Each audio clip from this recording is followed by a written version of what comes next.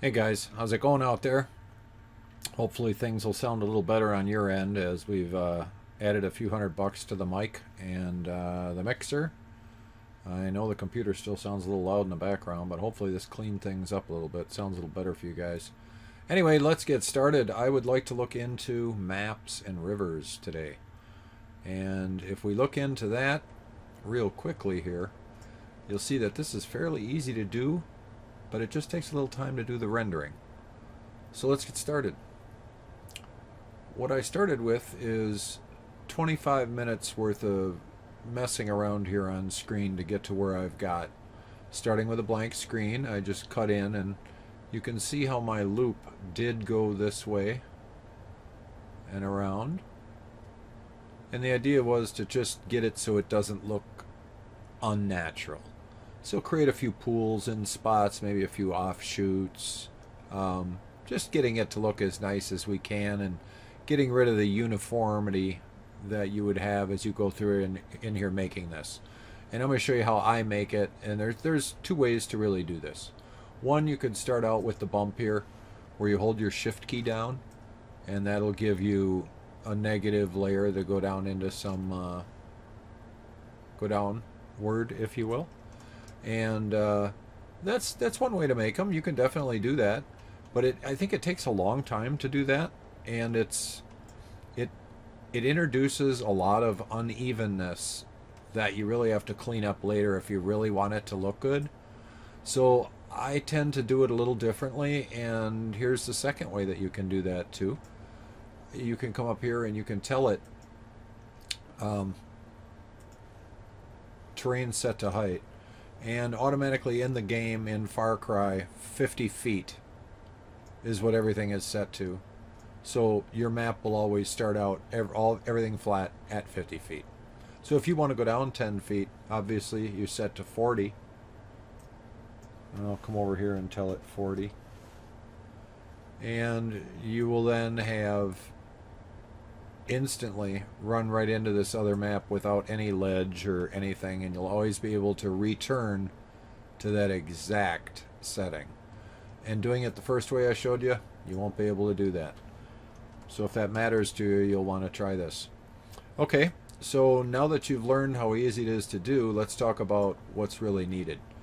So when you come in here and set your thing to 40 here, your height, and you're going to come by and you're going to do your meandering width, if you will, as it bends around and goes here and there.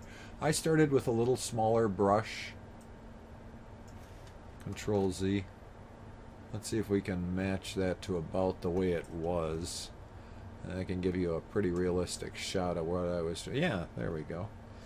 Now you can adjust the constraints on this as to how you want the brush to work. And I believe with the hardness where I have it here and the distortion where I had it, I think this is pretty representative of, I think I had that all the way up though, these two. This is representative of where I am here. And you can go as fast as you want and you still have the same depth, whereas before that won't be true. Okay, so then just come back here, guys, and make this look how do I say, take the uniformity out of it. You don't want your river to be that same width, because that wouldn't look real. So you can pretend in your head that the water's coming in one direction or another, and how it would erode certain areas. And that's all I did. I started rounding off areas and started making little backwaters that might happen along the way. And pretty soon it just grew into a map that you can see now on the other side here. I wonder why that keeps jumping around on me. That was not happening before. And you know, you just keep eating away at it until you think it looks real. And at which point, try to stop before you kill it. At times I'll work it so far it's start over, but that's a good thing. You really start learning when you do that stuff. And you want to do this in a little closer so you can see if you're making any mistakes. Probably a good idea to be in a little tighter. But anyway, that's all it really is about, is spending the time to go through here. I'm hitting Control Z to back out because I'm going to use this map to actually do something else next. And you're going to say to yourself, okay, so I got that cut out. Now what do I do to make it look cool? Okay. Come on up here to your palette, and you can go right to your textures. And you can add whatever you would like until you get 4 textures. There's 3 out of 4 chosen over here. So you could still have one more in a map. But this one here is something that we should just remove, you know. So we'll add to that. Let's do a sand texture, a different sand texture, or we'll just use the one that's here. You can go in here and use whatever you like and hit OK, and it'll pop right up here. We could do that too. Let's choose a different sand. Do we have sand 1? We do. Sand flat.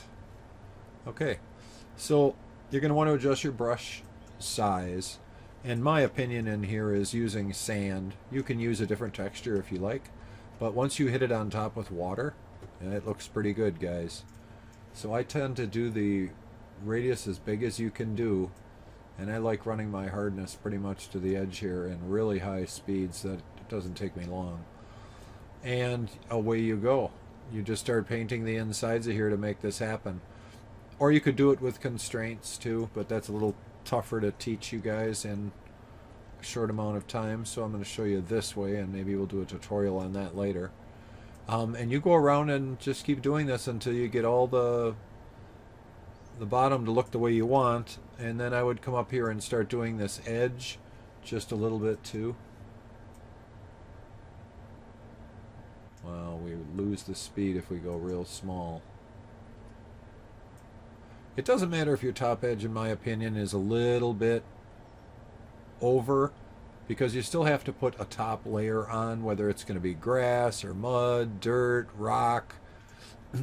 Excuse me. So you still have to have that top edge covered. So you just keep going around here and making that happen, and that'll instantly give you your inner look. One other thing you'll want to do too, though, is you're going to want to come up here and give it some noise. And noise is really important because when you have the water on, you're going to see through the different heights that it looks like a real ocean. You give it a little noise in here, excuse me, where you start to get some elevation happening. And when you add the water, it looks real cool because the sand is up closer to the surface, so it changes the color of the water to more of a turquoise. It looks really neat, the effect. So that'd be how you would finish off the bottom.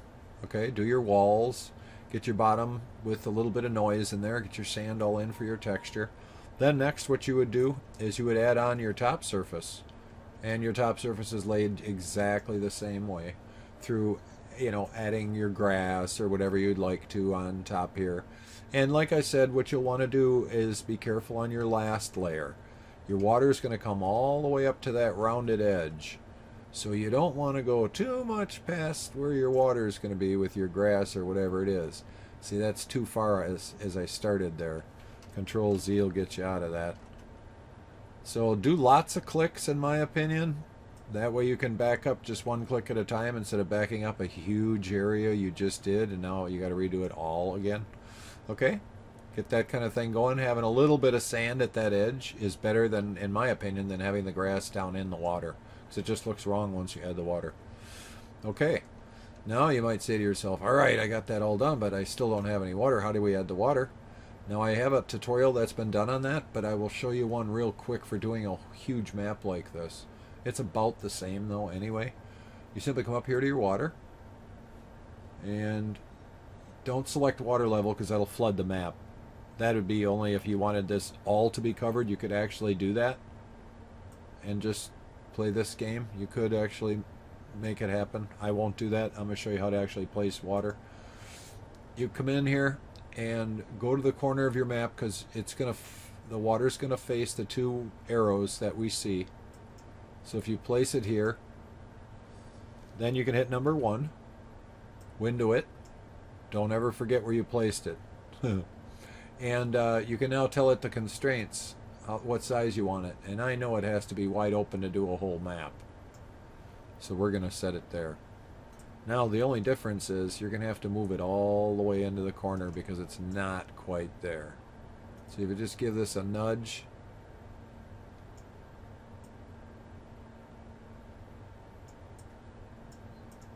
Click out of it. Escape.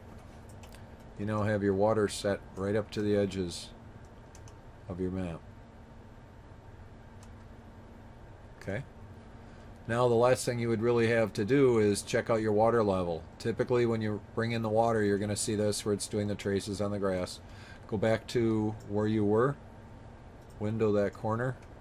Number 1 for a pick. And go right down to your water surface and just look at it. Fairly level with the ground. And you can see the tracing going on. And boom, just bring your water down only enough where it's not on the ground anymore. You're done. You'll still be able to get out of that water. So, we're out of there. So that's your water added. And as I was saying before, guys, see how that looks on top? It just looks so much better when it changes the look of the water. If this was all done over here, excuse me, you'd be able to see, you know, how that it looks so real. So have fun, enjoy. The maps aren't hard to do at all. This is so easy to do. Just take your time and get it to look as real as you can, and I'm telling you, people will play the heck out of your map, because the people who have the most realistic looking maps are the best maps out there by far. Everybody wants to play in a map that looks really real. Alright guys, that's it for now. If you liked the video, consider the like and subscribe buttons, and let me know what you're interested in next. I'm TrollHDPC. Until next time.